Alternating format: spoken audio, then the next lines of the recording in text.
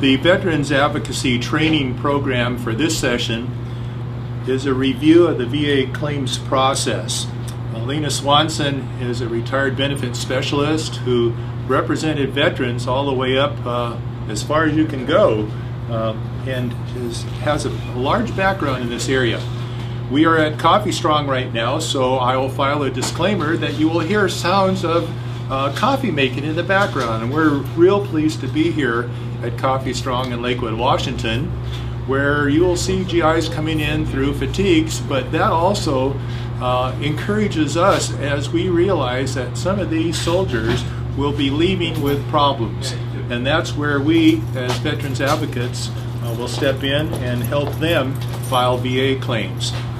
So I'm going to start off, Lena, and just have you cover some of the issues of applying for benefits. What is that?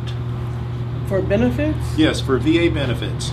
A service-connected disability benefit is any physical or mental condition incurred on active duty or aggravated by active duty that may have lasting effects. You'll hear that over and over and over again. You should bury it deep in your psyche and don't forget it. Those lasting that effects may have lasting effects. And that could be 20, 30, 40, 50 years. Well, yes, it can be, but I would like to ask some of the students some questions if they remember what we've been through. Do you remember what a presumptive period is? 1 year. From what? From discharge. Okay. A presumptive, one of the responses was when I asked is 1 year from discharge. That's 365 days from discharge. What does that mean? The presumptive period? What it is means that if any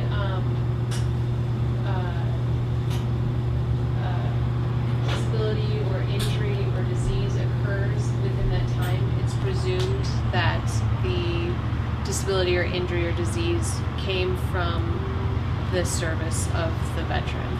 Okay, she is saying that you mentioned injury. That the presumptive period, the first 365 days, if the condition is not in your service medical records, and you develop the symptoms of a chronic condition like diabetes, high blood pressure, this type of thing, the condition need not have been in your service medical records. In fact, it need not have been diagnosed within that first 365 days, but you must have been being treated for the symptoms of whatever it is that was later diagnosed. You must show that. That's something that people overlook as the years go by. Filing a claim immediately upon discharge is important because you normally that starts the clock ticking, by the way. That's the 365 days from discharge when you file your claim. And that veteran can file that on his or her own self, but yes. should, if anytime that they're filing, get help from claims agents? Well, now this is what I have normally said. You truly don't need a service representative in the beginning if you know what you're doing. If you don't know what you're doing, I encourage you to seek out one of the service organizations or one of the state agencies, or better still, one of the independent claims agents that we are going to be producing here, and allow them to assist you in preparing the claim. Now, they would not need to file an official document. They could actually go over to the informal claim? Well, they can write a letter to the VA and say, I intend to file a claim for these conditions. The paperwork will be forthcoming. That sets up the deadline of that sets up the clock, because you're protecting the effective date of any award granted by getting that informal claim end date stamped in by the VA. Because any service-connected disability award is effective the first day of the month following date of receipt of the claim. Okay, state that again, because we're talking about the effective date. The effective date. The date that the VA is going to pay you. I mean, the effective date is the first day of the month following the date they receive the claim. In other words, if you file on February 24th, then an award is granted, the award date is March 1st. And of course, they're always behind, they're 30 days behind, so they won't get any money until the end of March. So that's what's important. Will they get March's payment though? When yes, they do they get would. there? Yes, they would. So if you file a claim and it takes a year for them to process it, the first payment would, and you have an effective date back to when you did file, that first payment would include the retroactive? That is correct. That is correct. So it goes back to that first month after. The first day of the month following the date they filed Following the date claim. that they filed. Now, if you want to lead me through this, it'd be... That's fine. Yeah, No, good. you Go keep- ahead. No, keep no. going. When do they consider completing the VA Form 21526 then? They should do that immediately. I mean, if you've put the VA on notice that you're going to be filing a claim, then do that as soon as possible. Usually within 30 days you get that in there with your discharge papers and all the supporting documents. Now, Lena, this is, for the viewing audience, this is an actual form that you would go to the VA online and you can download Form 21-526. Right. And you want to scare the people to say how long this is? Well, it's about 24 pages, and what I basically do is destroy the first few pages. But if I was a veteran and not knowing what, if you have, as a person going to file a claim, if you have to go down here and read this stuff, then go to the service officer and let them do it for you. But go ahead. And you mentioned service officers, so why don't you touch bases as to what a service officer is in case people do not know? Disabled American veterans, veterans of foreign wars, American Legion, AMVETS, Vietnam Vets of America, and now, of course, Iraq and Afghanistan. What is it, AVA? IVA? IVA? Yeah. And I don't know if they, IAVA. I don't know if they have established service officers or not. But all of these service organizations have chapters out in the community of volunteer service officers. There are 58, and take note, there are 58 VA regional offices in the United States. I think there are 3 in New York. There are 2 in New York. No, there are 2 in New York. There are 2 in Texas, maybe 3 in California. How many is that? That's 5. It's fine there. Then the other 3 are in New York. So in the state of Washington, where we're located in Lakewood, Washington, just outside the gates of Joint Base McCord, Fort Lewis there, we would be going to Seattle then, where Correct. the RO, Correct. as we use the regional syllables, office, regional correct. office. Let me ask if you're in Eastern Washington, you also go to Seattle, or Your paperwork is handled at the federal building by the VA regional office.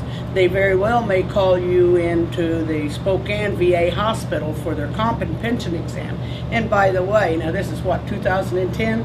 There's a lot of contracting going on, contracting out. The VA is contracting out these comp and pension exams to private physicians all over the country, where they used to be brought in for their comp and pension exams.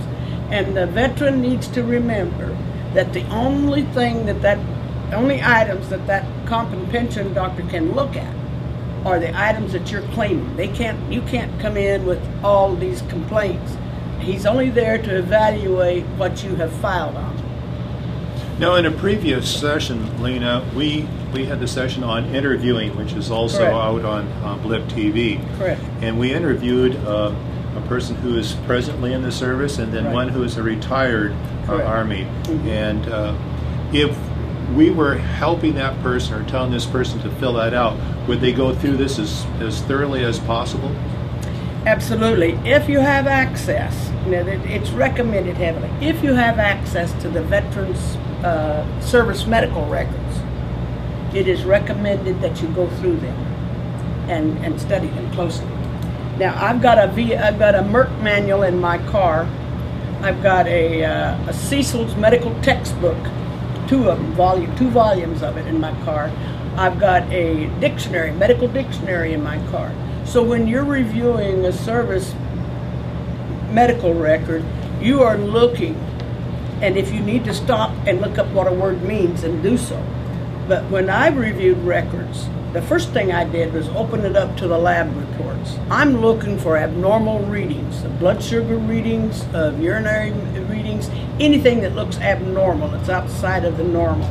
And normally they'll have 3 columns in the lab report. So you're not just taking the word of what the veteran says their current issue is or what they're experiencing. You're looking through the entire document. The idea is to get that veteran, by the way, before he gets out, before he takes his separation physical exam, go through those medical records before he takes that separation exam, because the VA looks very heavy at that what you say on those exams. So here at Coffee Strong, we see a lot of present-day soldiers coming through who are getting ready to exit the service, and what we could suggest to the coffee baristas here is to get a hold of their present military records, all their health records, everything, so that they have a copy of those. Yes, absolutely. And go through them before he takes his exit physical.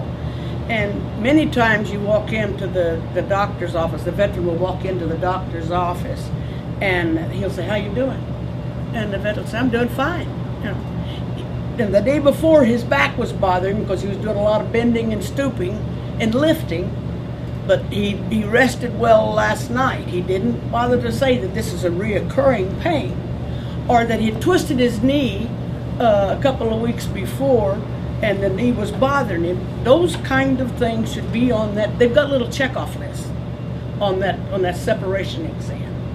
And you check everything. Every time you've had a problem, whether it was a runny nose or what, you check it off, because that forces the military to look at those conditions. Regardless of whether they find anything or not, you have indicated your problem. It's important. And then when you go into when you get out of the military, you have somebody go through the medical records for you, again, with that separation exam on top, and they're going through it looking for any abnormalities that may have occurred. Now, in the beginning, if you're not feeling well and you're on active duty, you go into the corpsman or the medic, and they'll list your complaint. Very first thing, they'll list the complaint of the veteran. They put the date over here on the left. Then they will, the second portion will show lab reports or what they ordered, not necessarily the results of the lab reports, but what they ordered. And the third one will be impression or diagnosis. And that's what you're looking for when you're reviewing those medical records. You're looking for that diagnosis or the impression. So that record or records could be inches thick if a person's been in there for 10, 15 years or so. Oh, really? And you know, the sad part about it is most of the men don't want to be couch potatoes, or what do you call it, those sick bay dudes that would go to sick bay rather than go to out to the field. Many of them won't complain. Many of them live with their discomfort. You know, in our earlier tapings, we recommended that you, what is that video, that series of 10, World War II? Yeah. Oh, Brothers? No. Band of Brothers. Band of Brothers. You know, I encourage all of you in the TV audience as well, and those of you in the room, to review that. And why I want you to review that is after this training, you will watch these men in combat and see how they're carrying all this weight. They're diving for cover. They're diving into foxholes. They're diving into ditches, you know, and they're falling. They're busy trying to survive. They're not thinking about, oh, I'm going to hurt my leg or hurt my back. They're just trying to keep moving. Now, years later down the road, when the arthritis sets in, they don't make a comparison to what happened to them on active duty. Well, and today the average soldier serving in Iraq and Afghanistan has body armor as well as the other type of things in their pack, which is conversant with what their MOS would be, and sometimes that can almost equal their body weight. Well, the one that we interviewed, he said, the medic said that with his medical supplies and his body armor and his backpack and his ammunition supplies, 150 pounds. And I don't know if he weighed 150 pounds or not. He was a little bit on the thin side. Very, very important. And remember that the VA cannot read your mind. So when you're screening the veteran, you are taking him from top to bottom. You're going over those medical records. And you're not only dealing with him physically, you're dealing with him emotionally, especially those with combat experience. Those who were medics that had to pick up the wounded, I told you about the chief that had been assigned to the Marine Corps in Vietnam, and they were caught out in the bush, and this one guy was shot and he was dying, and so the corpsman stayed behind to help him, to be with him, and he heard the Viet Cong coming, and so he took out his gun and shot him, killed him, because he knew that death was imminent for this vet anyway. But he lived with that. He lived with that guilt all these years until he walked into my office one day and told me. He hadn't told another living soul. So you don't know what that veteran is coming into you with. You don't know what kind of package they're carrying. Well, in addition to these medical records that they get for you, that they can write off for, and we'll put that on the television where they can get that address there. You also interview, and we recommend to all the people in the class to interview the veterans to get a rounded picture, and you say from head to toe. Where does that come in filling out this form? Before you even start the form, you've got a blank tablet sitting beside you. And I truly encourage the wife to be present, or the spouse to be present when this interview is going on. But before you start filling this out, you've gone through the service medical records, you've written down what you think is important. Then you go back over it. Yes. You also made the point about when you're interviewing the veterans, particularly combat veterans, not to probe too far unless you have counselors available. Well, what I've always said is to be very, very careful, because the protective wall that these men have put up, it has saved them. If you break it down, you have to have something supportive to put in its place immediately. And here in the state of Washington, and I understand it's now available through many states, the state of Washington Department of Veterans Affairs has post-traumatic stress counselors strategically located throughout the state that the veteran can seek help, counseling, and guidance with. Now, I had one when I was in Bremerton. There was one over in Port Orchard. I could get him to him immediately. Yeah, but yes, you have to be very careful when dealing with that emotional situation. And some of the men are angry. You've got to remember that. They come home angry. What is it that turned, anger turned outward is what inside? It's depression or? Okay. They didn't get time to grieve over a buddy that was killed, or they felt guilty because there was a kid killed in the attack that they were on. These are young men that had never seen the violence of war. And what we did, we sent young men over who came back, young men with old man heart. We took away their idealism. We took away the glee, the vigor for life in their minds. They came back angry. They didn't know what for. And here in Olympia, Washington, we'll probably see an increase of returning veterans from the two wars. Joint Base McCord-Lewis sent 10,000 troops to both Afghanistan and to Iraq. And it's been estimated, probably very, very conservatively, that 30% of these soldiers will have problems with PTSD, let alone traumatic brain injury and some of the others.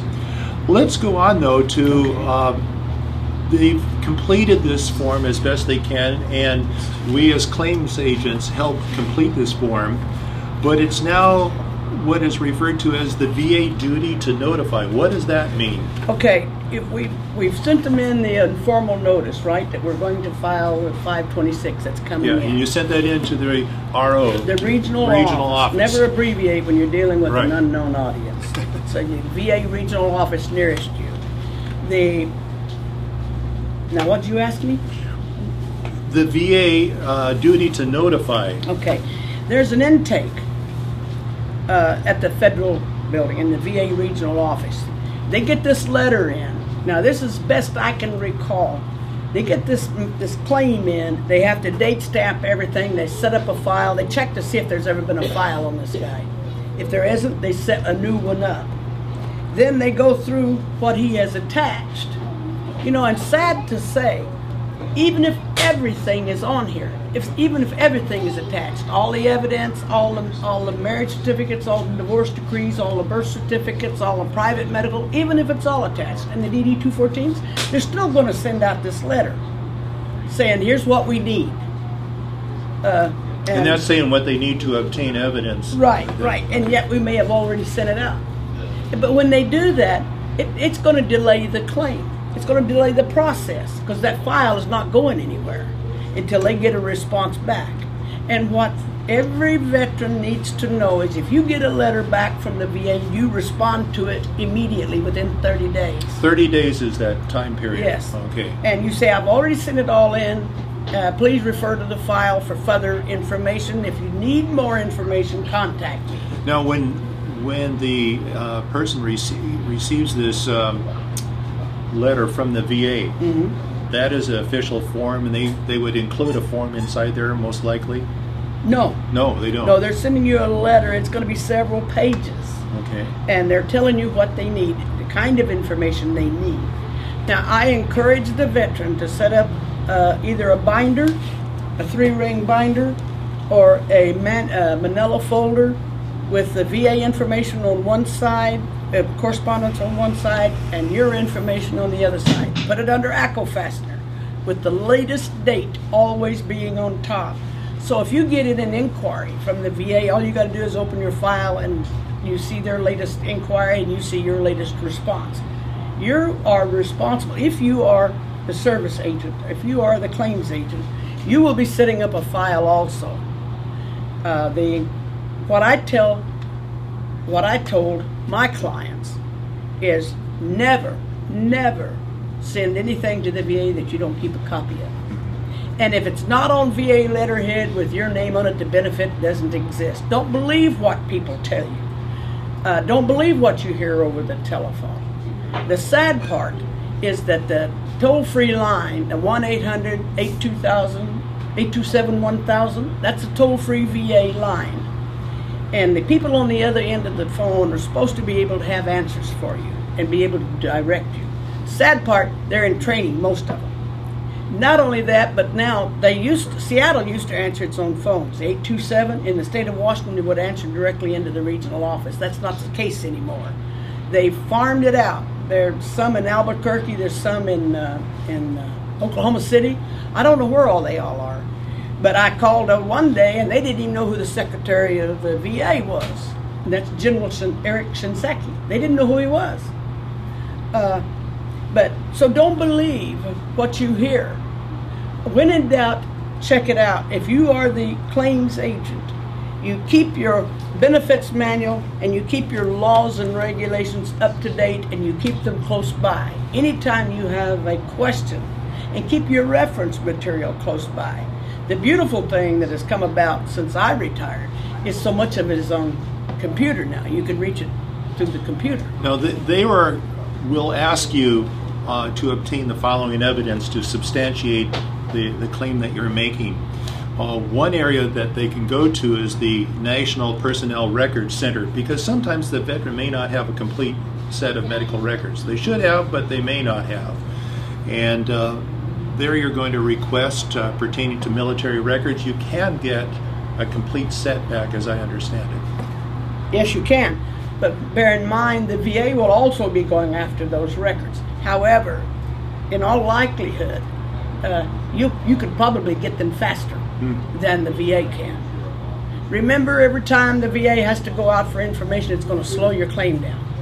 So if you get an official copy of your service medical records from the National Personnel Records Center, do not alter it. Do not change a page in it. Do not add to it. Do not take anything out. You keep it all together, you attach it to your claim, and you forward it in, because it is an official document. So anything, if it's tampered with, it destroys the whole thing. You can submit a copy of that, or you have to submit the original. You keep a copy. They're going to send you a copy. They're not going to send you the original. Right. Now, starting in about 1995, 96, the military services started sending the original medical record to the VA archives in Washington, D.C. or somewhere. Now, I don't know if that's still the case, because you see, what's true today may not be true tomorrow. They're trying everything, trying to speed this process up. So I don't know where it is. I don't know where they are. But I think the VA has the originals, and they will be going after them. I think what I read when I was doing some of the studying is, since the VA has these records, they've gone to the National Archives, which is the repository for all of them. Right. They've gone to the National Archives. The VA has control of them, however, rather than the National Personnel Records Center. And they will, when asked, requested by the VA, they will forward the original service medical records to this claim that has just been set up. Okay? Now, the VA will issue a decision letter at the regional office area. Tell us about those decision letters, and how many actually were said, oh, you're right, here's what they're eligible for. How many were well, let me, you jumped the gun a little bit.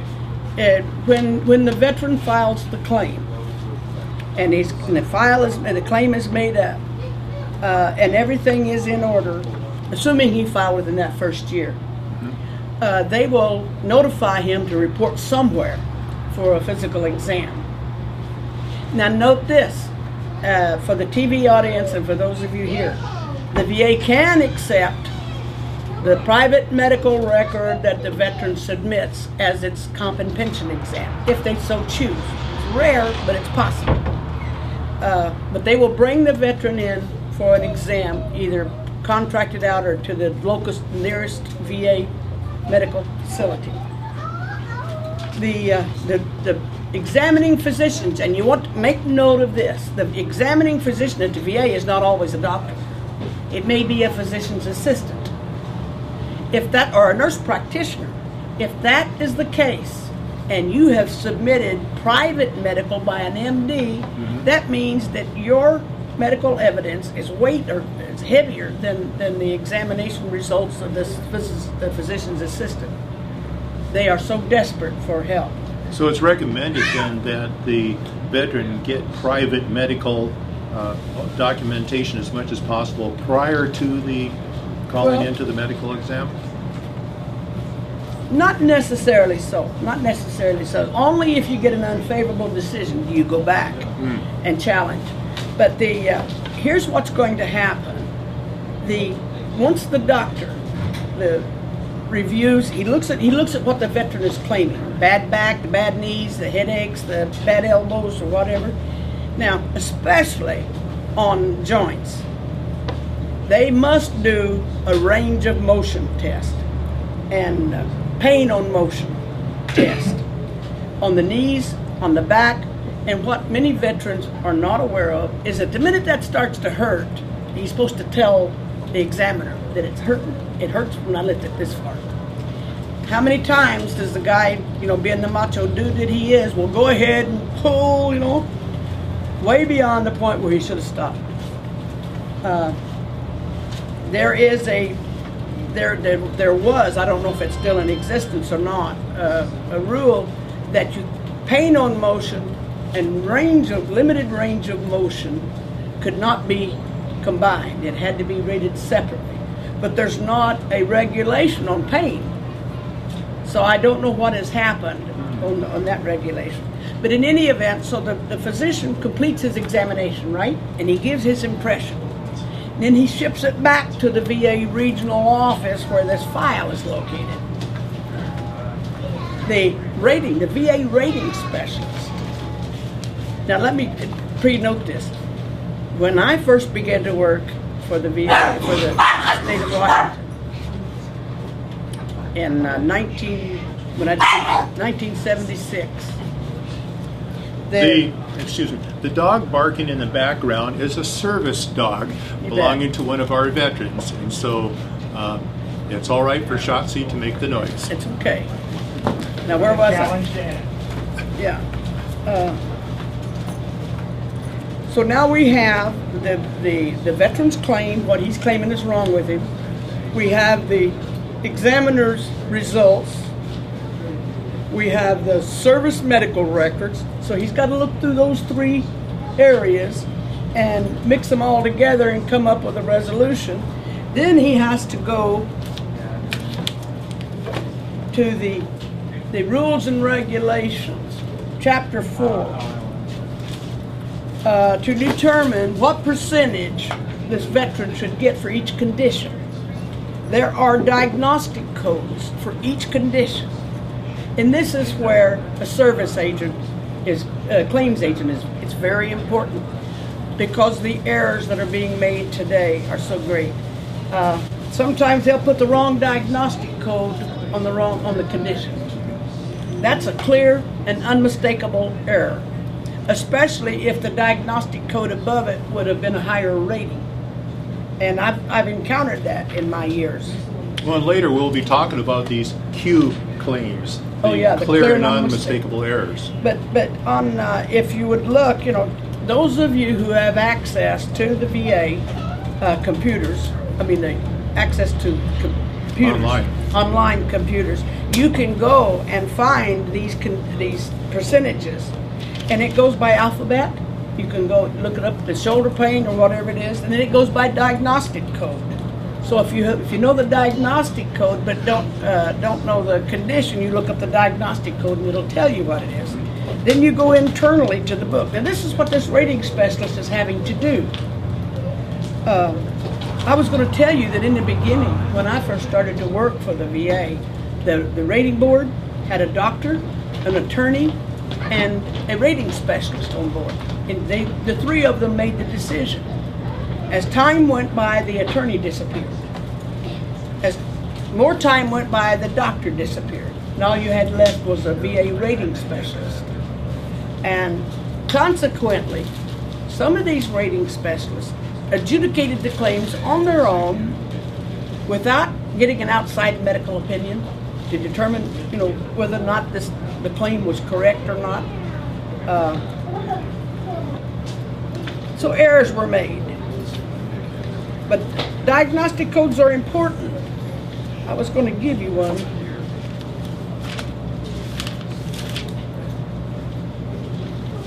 Where are we?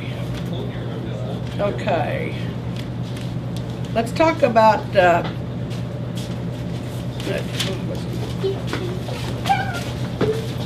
miscellaneous diseases. No, I don't want to. The migraine headaches. Migraine headaches. What page are you on? I'm on 38 CFR 4.124. It's page 832 in the 2009 edition of the Rules and Regulations. Look closely at it, those of you who have that available to them. The diagnostic code for migraines is 8100. And over to the right are the percentages that are going to be awarded based upon the review of the service medical records. It's 832, page 832. Based upon the review of the service medical records, based upon the review of the examination, and based upon the veteran's claim. And in order for the veteran to, the highest rating for a migraine, it says here, is 50%. The next high is 30, then it drops down to 10, and then it drops down to 10%, and then to 0. With very frequent, completely prostrating and prolonged attacks productive of service economic inadaptability is 50%. Now that takes a lot of consideration, because they're saying that, wait a minute, he's not able to work. If he's not able to work, I'd look hard at that. With characteristic prostrating attacks occurring on an average of once a month over last several months, that's 30%. So the diagnostic code is to the left, and the percentage of disability is to the right, and the degrees are separated. Does that make sense? That makes sense, yeah. Okay. Now, when he gets done, now in the past, back before I retired, the rating specialist could not send out that final decision until it was reviewed by a supervisor. Now, when I was forced to retire in 2002, the VA was over 350,000 claims behind nationwide. Today, they're almost 1 million claims behind, according to CBS 60 Minutes. I didn't believe that until I heard Mr. Carpenter last week. The mistakes that are being made, the CBS 60 Minutes said there were 1 out of 4 claims had major errors made by the VA in them. But back there then, when I was involved in it, like I said, an inexperienced rating specialist, the condition being that the rating had to be reviewed before the decision could be mailed out. Today, they're bringing these rating specialists online, my understanding is, within 1 year. It used to take 2 years training. I don't know if there's a supervisor reviewing that or not, but the errors are great. They truly are. Now, I'll give you a good example. When my husband and I went out to breakfast the other morning, there was a man and his wife sitting behind us. I didn't recognize them. They were older. He was a Vietnam vet, apparently, and she was too. He said that when I got up to leave, he said, "Are you Lena Swanson?" I said, "Yes." He said, "Well," and he told me the last time he had seen me was in 1989, when he had brought his wife in to file a claim for PTSD. I had the Vietnam mementos on my wall. Some of the guys had given me the riverboats, and I had them framed up on my wall. She said, his wife said that he had turned absolutely white. And she looked at me, and so I took a claim for both of them. Now he's getting 100% service connected today for PTSD. She's only getting 50%, and yet she takes electrical shocks every week. I said, "When's the last time you had your claim upgraded?" And she said, "Never." So that tells me, see, that they're not getting the word. I don't know how to get that word out to these people, that if it's been that long a time, you should go back and recheck your benefits. But in any event, so now we have the decision made by the rating specialist, and it is going out in the mail to the veteran. That's the decision letter. That is the decision letter from the VA. Okay. And they are this letter is supposed to explain whether or not they are going to grant the benefits that you are asking. You know, that you're not asking for percentages, you're asking for service-connected disability. And how often is that favorable for the veteran first time around? It varies, it truly does. It depends on how well that claim is put together. I say to you, as claims agents, future claims agents, you could win or lose your case based upon how well your claim is prepared going in.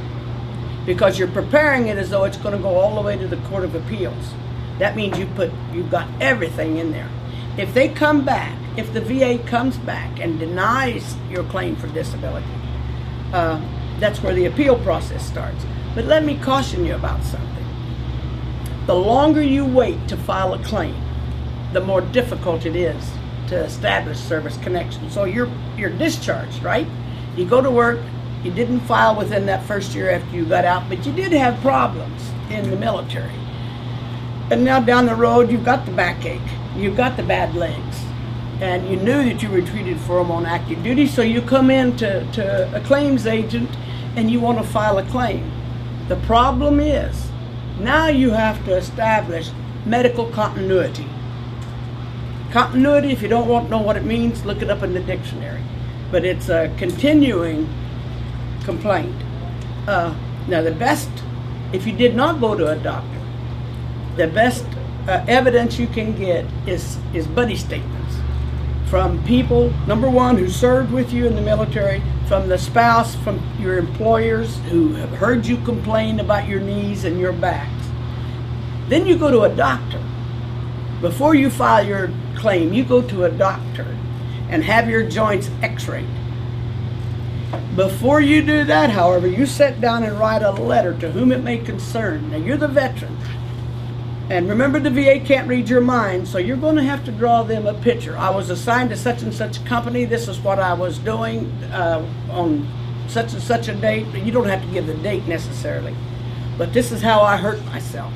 And be very explicit. Be very, this was my commanding officer. I was stationed over here during that period of time. And I was seen at the hospital. Normally, the veteran's service medical records will follow him everywhere he goes. But if you're hospitalized overnight in a military hospital, they also keep their records. The nurses' notes and this type of thing do not travel with the service medical records. So you may have to go back after those nurses' notes. But in any event, you write a statement so that the doctor you're going to see can relate to what you're saying. Maybe it's your treating physician. He knows you've got arthritis in your back and your knee. So, Doc, here's what happened to me. Is it possible that my problems today could be related to what happened to me in the service? The doctor needs to sit down and write a letter. I am familiar with John Doe's condition, with his physical condition. I have seen the x-rays. He has degenerative joint disease of the knees and the back. And I have read the veteran statement, and I have seen the buddy statements. In my professional opinion, it is as likely as not these conditions are a direct result of what happened to him on active duty. As likely as not are buzzwords. More likely than not, they're buzzwords. So it's important that you memorize those words. And you may very well have to write the medical statement for the doctor. Now, he may rewrite it, but he needs to know what the VA needs to know. Now, those statements are the ones that are going in on the 256 form. The 526 The form. 526 form, yes. Yes. But if the letter comes back, the decision letter saying denied, Okay. then we're going on to that step, well, what do I do now? And that gets to the area of the notice of disagreement, where Correct. we may still need those medical statements from the private doctor. No. No? No, you've got it on file already, and they have disregarded it. If they have denied the condition as service related, then you file a notice of disagreement immediately. You've got a year. What should it include? You're telling them that you're not happy with their decision, that you feel that they didn't do it right. You want a review. You want a decision review by a DRO. The decision review officer is somebody who is capable of overturning that initial decision. Will that be at the local level? Yes, in this that- case, that's- like yes. Seattle? Yeah, One of the 58 offices? Yes, you want to keep your claim as local as possible. You don't want to go to the Board of Veterans Appeals if you can avoid it. But you ask for a decision in this notice of disagreement. This is why I disagree with your findings. I'm asking for an independent review by a decision review officer. So Yeah. when you say this is why I disagree, are you arguing medical terms or simply saying I don't believe you consider the evidence correct? I just say I disagree with your denial. I submitted the evidence. I was hurt on active duty. I've submitted a medical report that shows the continuity. I don't understand why you are denying my claim. But in any event, I want this independent review. So this is a fairly short letter as far as... It can be several pages. Okay. Because you're going to set up several things. Number one, you're asking for an independent review by a decision review officer who's capable of overturning the initial decision. If the DRO upholds the local rating, the local denial, then you're going to ask for a personal hearing at the VA regional office. This is where as claims agents, you're truly going to be important, because you're going to prepare your veteran for an oral presentation, and you're going to submit him or her to the questions by the VA. So what you as agents will do is do your research, get your law to back you up, go through the codes, go through the rules and regulations, And if necessary, look up court cases under the U.S. Court of Veterans Appeals. You can find them online to back you up. Lena, when does the veteran or the claims agent receive the statement of the case?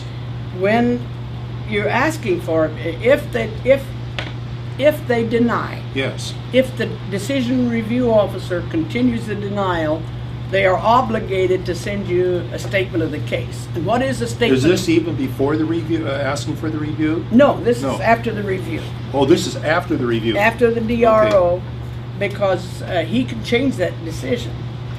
Or you- Okay, so let me get the sort of the timeline down there. You help the veteran file I disagree type of a Right, letter. Right. And then that review officer has the authority to overturn the VA's decision. That's correct. Okay, and if they do, great. If they don't, then we are asking for a statement of the claim. Well, you know, it could go both ways. You can ask for the statement of the case, and the VA will immediately send you one. Then you have the decision review, and if they continue to uphold the VA, they have to come back and give you a supplemental statement of the case. So I just assume wait until the DRO has reviewed the case and get the whole thing. So But- the statement of the case is almost like saying, what cards are you holding in your hand to deny? The statement of the case, the VA has to explain to you the laws, the regulations under which they made those decisions, why they made those decisions. And by the way, going back, you know, so his examination was by a physician's assistant, correct?